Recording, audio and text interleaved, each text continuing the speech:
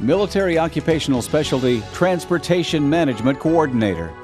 Working as an important part of the transportation logistics team, these soldiers keep the Army moving in the right direction using organizational abilities and attention to detail.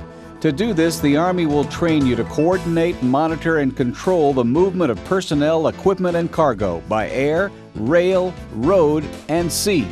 You'll train to perform critical tasks related to cargo planning and documentation, loss and damage control, and unit and passenger movements around the world. You'll also train to route, mark, and tally various types of cargo using both manual and automated data processing systems. You'll train as well to inspect cargo loads for proper weight distribution, document the loading and unloading of trailers, and inspect shipments for correct labeling.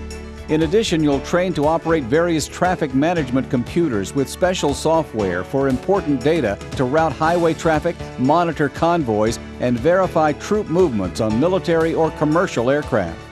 After your initial entry training and advanced individual training, you'll work long hours in the field, day or night, where you may plan the most efficient mode for particular shipments or request and coordinate the transport of a total mission.